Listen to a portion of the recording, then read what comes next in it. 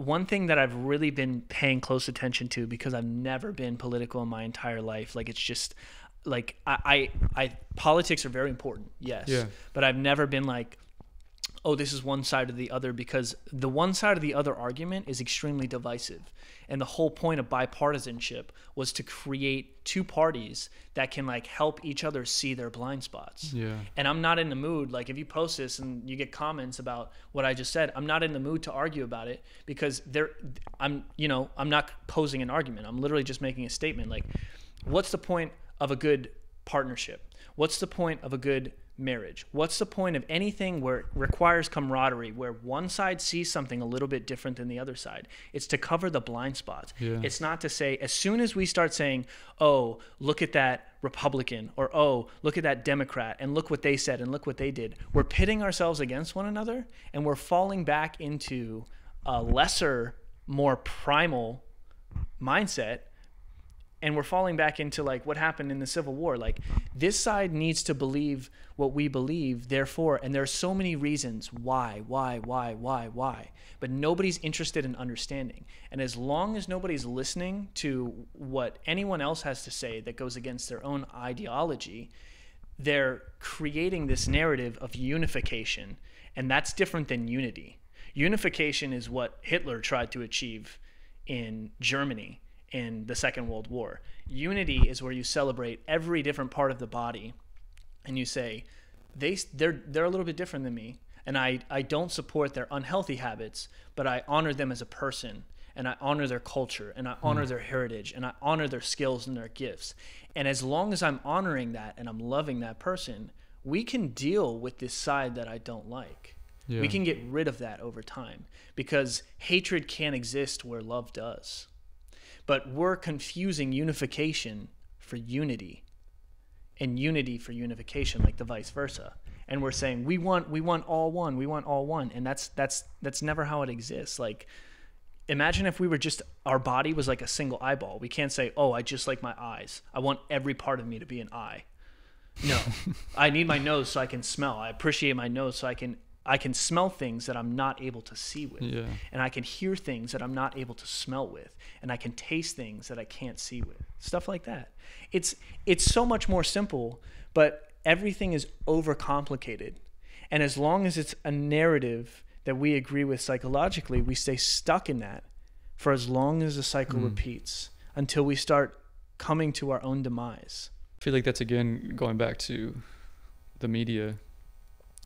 Like, even just news networks, CNN, Fox, whatever, they've also, like I was talking about the newspapers, seems like they also just act as another social media. They're just trying to get a reaction out of you. Yeah. They're just trying to get your attention. It's all to get ad revenue, commercials. They get paid for that shit. Fear it's sells, literally their bro. business platform. Fear sells. Yeah, so I don't know, man. We're tackling some tough topics here, but I feel like people just need to be fucking aware. Not saying that I'm super fucking aware. Yeah. Obviously, I get duped or whatever. I'm not super one way or the other.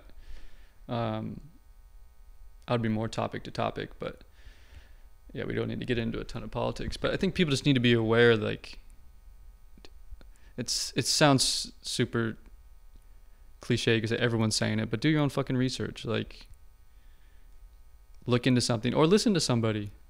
Yeah, they literally might teach you. They literally might teach you something. I'd go a step above and say, like, embrace somebody who doesn't believe what you believe in. Yeah, and it's okay.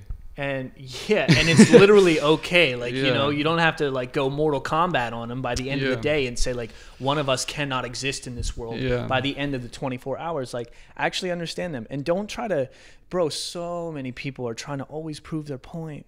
Nobody cares. Really, nobody cares, because until you're willing to listen, nobody's hearing what's coming out of your mouth. Yeah. Not a single person. I feel like I'm getting that I'm understanding that as well as I get older. Even with myself. Okay, listen better.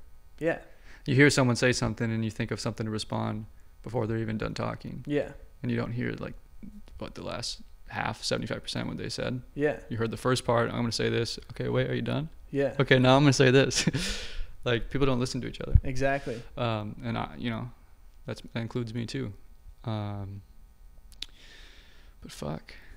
Yeah, man. There's a proverb that I like to go back to all the time. That was a good rant, by the way. Yeah, seriously. There's a proverb that I like to go back to, tying this back into where I was at before I came to LA. There's a proverb that I like to circle back to just like think about is like, as a man believes in his heart, so is he. And that just goes to show like what's happening in our world and what's always happened in our world. Some people are willing to die over what they believe in, and other people aren't. Yeah. People don't remember the people who aren't willing to die over what they believed in. And sometimes people die believing for the wrong thing.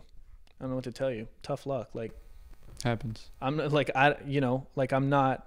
not omniscient, so I can't speak on that. Yeah. But like, it's better to die believing in something that you care about, as long as you're doing so, not exercising hatred on other people.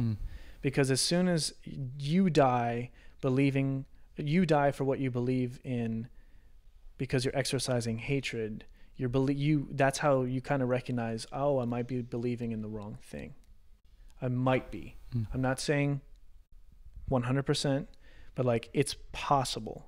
And if you're willing to sacrifice for what you believe in, then you know you have something sustainable there, and you have something that's more foundational there. When you're trying to attack other people and pit others and yourself against that person or that group, you're no different than anyone else who's discriminated over the course of history. Yeah. You can call it whatever you want. You can call it being educated, you can call it being aware, you can call it being smart. It's no different.